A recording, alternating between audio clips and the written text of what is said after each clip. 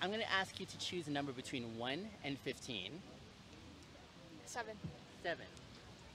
The question for number 7 is, can one with different cultural values or different cultural norms experience integrity?